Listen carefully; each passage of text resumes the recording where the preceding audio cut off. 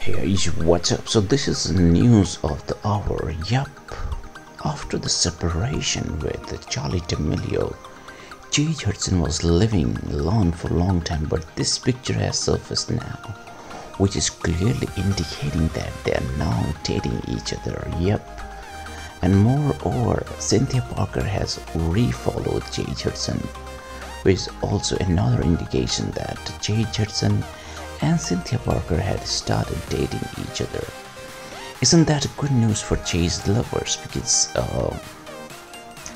they couldn't see Hudson alone, and they wanted to see Jay with someone with whom he could spend time comfortably, happily.